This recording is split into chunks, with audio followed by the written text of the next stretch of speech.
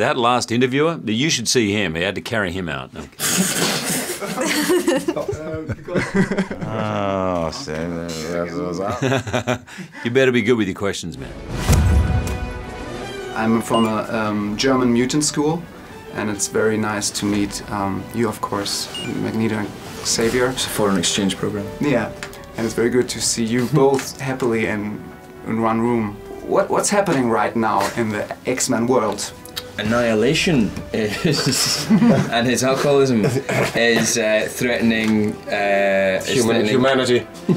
Humanity and mutanity are all in danger. They have been dealing with the Sentinels, which are programmed to kill them, that have essentially made the world virtually post-apocalyptic, and every day is about survival. There's been a lot of devastation and death and horror. And something in the past has to be fixed in order to avert basically a massive apocalypse that affects even humankind. Oh, in the future. In the future, in the future. In the Zukunft. Every mutant out there is saying that you are the bad guy. Yeah, those are such terrible rumors. Yeah, how could the sexiest vegetarian celebrity alive be a bad guy? I know, it's just ridiculous. I'm trying to save the world. Yeah. What are your I create ideas? enormous robots to Cool.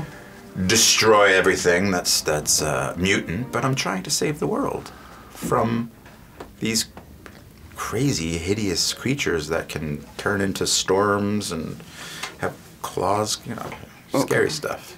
Yeah. What's happened essentially is the last time we saw Kitty till now, her power has evolved. So not only can she still phase through walls and objects and etc., she has the ability to send someone's consciousness back in time. And the person they send back in time is Logan, Wolverine, to hopefully fix some things and change some things to get them out of the current situation that they're in. Your superpowers are right now maybe not working. You know. Exactly. I'm healing a little slower than my character. How often did you have to read the script? Because you are the only character who goes like back and forth. Yeah. So how many times? I don't know if you know this, but most actors don't read well, we read the script. It's like blah, blah, blah, blah, blah. Oh, my line, blah, blah, blah, blah, blah, blah. Oh, my line. So when you say reading the script, I'm only interested in what I'm saying. Okay. So Bryan Singer told you, so you're here right now. Brian, what? Oh, the director. No, you don't worry about the director. It's just my line. I want to say it like this. I'm done now. I'm going back to my trailer. Ah, that's how it works. Then. Okay, I picture that, of course. How hard is it to do a movie about time traveling? Because, you know... Because we don't actually time travel. Yes, that's so why. It's actually not that challenging. Ah, okay. I have to write it down. Sorry, Ian McKellan. Hello. It's an honor to meet you. Thank you. Why are X-Men movies different to other superhero movies? Many superhero movies are not about very much. They're about wimps who turn into superheroes. And this X-Men is about something more important, something that the audience can relate to, I think. It's about what do you do if society treats you as your difference as being suspicious and something that they don't really like. Because there are a group of individuals with special powers who are a minority group and towards whom there is a feeling of fear, of repulsion, of danger. Well, any gay person can relate to that, any probably black person in certain areas of the country. A young Jew would know what that felt like. How is it to have like the old guys, or like the slightly older Careful now. Discrimination. Xavier and an aging population. You know, did you like make fun all the time, like you shall not pass, or engage all the time on the set? I do. Listen, I've been doing the engage for a long time, making sure number one. Not to their faces or anything like that. Just behind their backs. Just behind their backs. I've been a massive fan of both those guys, but Patrick particularly because I'm a bit of a Trekkie. I grew up watching Star Trek, the original series, but then when The Next Generation came out and he played Jean-Luc Picard, such a brilliant, like stoic captain of the Starship Enterprise. I watched him for 7 years, man. One of the most interesting questions is, would Xavier watch Star Trek? I think it's very unlikely. I have to make a compliment. Yesterday I saw the movie, and the first scene we see is when you go back in the bedroom with the girl, and every boy was like, "Oh yeah, Wolverine, who?" And then you stand up, and then are at the window naked, and like the girl's like, "Ooh, ooh," and the boys are like. So it's not a sexual thing, but as a mutant, from mutant to mutant, from man to man, you have a great buttocks. All right, well, thank you. So, thanks, Daniel. Like I think I know what you meant. Thank you. I noticed your shirt. Yeah, it's, he's called Wolverine. Is he a friend of yours?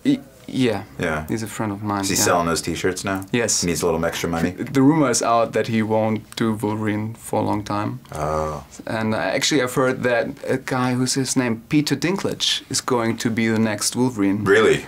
Yeah. Trask sort of becomes Wolverine. Yes. Interesting. That's a strange spin-off. I guess I'd see that.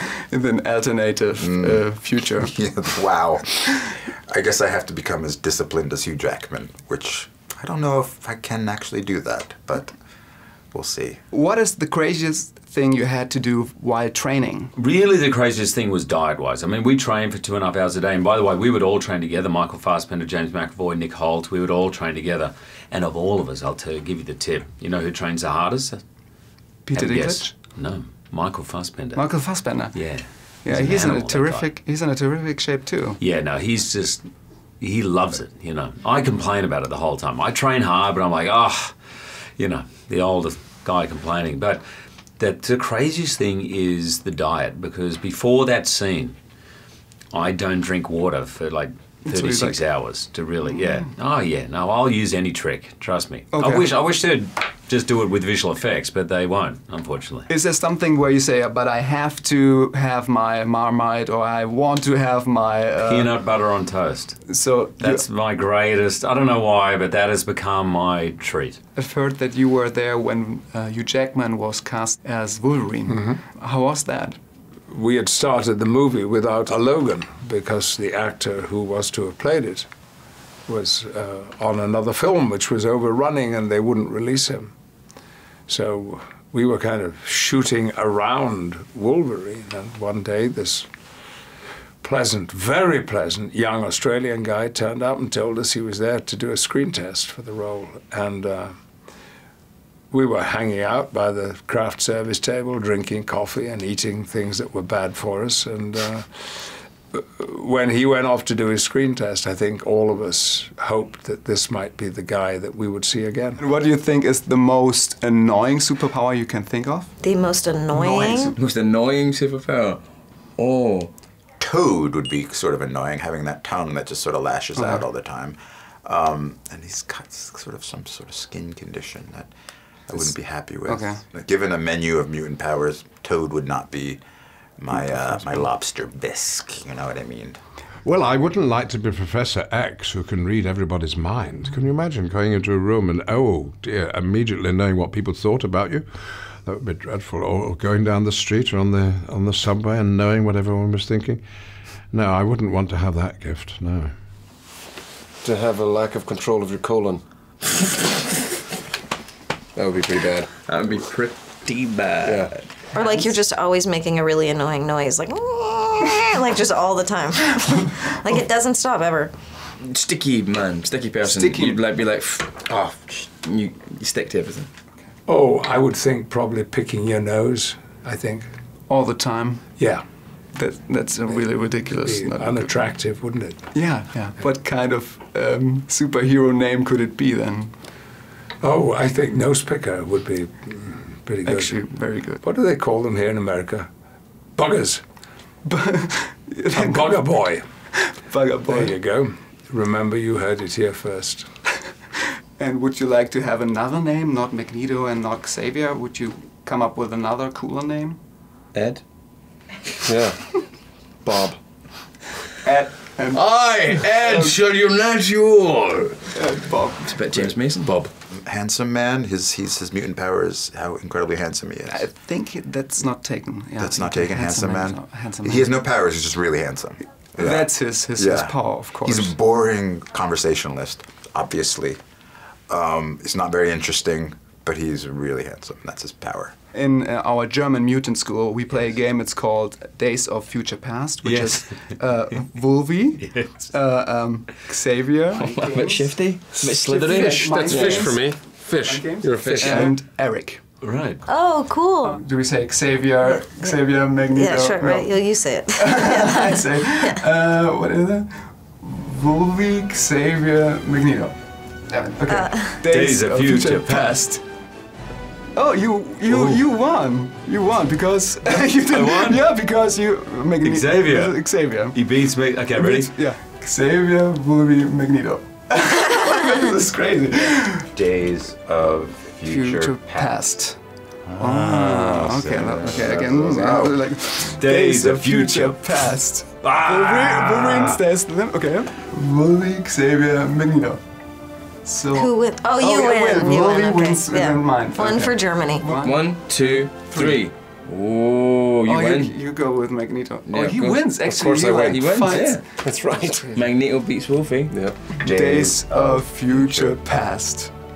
Oh, this is a scissor. Wolverine. Yeah, okay, this is Wolverine. Okay, It's a weird scissor. There you Trask wins. Yeah. Trask wins. Of course I do. Of course. Don't forget that. Days of Future Past. Oh, So- you read my mind, maybe. Well, of course. of We course. don't need to do it again. We got it right Yeah, first time. We got Days of Future Past. Yes. Oh, it's a- it's a draw. It's a draw. It's a draw. It's, Well, that's it's very good for me. nice. Thank you very That's much. very It's fascinating. Was there a prize if I'd won? Well, you had to take me to the Xmen or to the Brotherhood of Oh. Mutants, but now I don't know if I should. Which should I join? The Brotherhood of Mutants or the Xmen? Oh, they're more fun. Why? Well, they have better clothes. You should join with Professor Xavier because that is the only way that the world can go forward, is through mutual understanding and working together and mutual respect. And I can see you're the kind of person who would embrace that. Of course. But Sir Ian McKellan said the Brotherhood has the cooler costumes. Is that right? Well, that was right until recently. But as you will already have seen, Charles Xavier wears black leather armor in this movie. In fact, it could well be the main reason for seeing the movie, is to see me in that armor. I think I have now outcooled anything that the Brotherhood... I mean, they wear fancy cloaks and helmets. We don't need all that fairy stuff. In Germany, we have two super mutants. They're called Gronk Gronk, and Zawasa. Zawasa. Could you imagine what powers they could have? Gronk Gronk? can drink as much beer as he wants. Gronk and okay, and what could Zawasa do? Zawasa can make a really good venison dinner. Of course. Yeah. Because I'm an actor too, maybe do you have an advice for young actors? Yes, be fearless. My advice to young actors and old is to go and see other people act and decide why you like what they're doing or why you don't. Why are they good, why are they not so good. And if you go with a friend, as another young actor, you can learn an awful lot from watching other people. Would you have a message to all mutants out there? Chill out, man. You know, hang tight, we're coming. It's gonna be all right. It's gonna be all right. Cheer up. Love yourself. You're awesome. You might feel different. You might feel isolated, but it's gonna be okay. It gets better. Hi, mutants. Just stay out of my way. The last time we saw us, you were like a bit envious about the shirt. I was. So I got you, of course, the shirt. Did you really? You're a good I added man. two in L and XL Really? because I didn't. That is awesome. Thank So- you, mate. Yeah. I Who's one- this? What's that? That is Never heard of that. What? Wolverine. That's my mutant power name. You know what the young guys all called me, Fassbender and James and Nick Holt. They say, "Come on, Fulfe." I don't know. They had a kind Fulfe? of Fulfe. They were trying to do somehow a German. Wasn't it from Amadeus? Wolverine. Like Wolfgang. Wolfgang. Wolfie. Yes, Fulfe. Fulfe. Come on, Fulfe. Why are you so angry, Fulfe?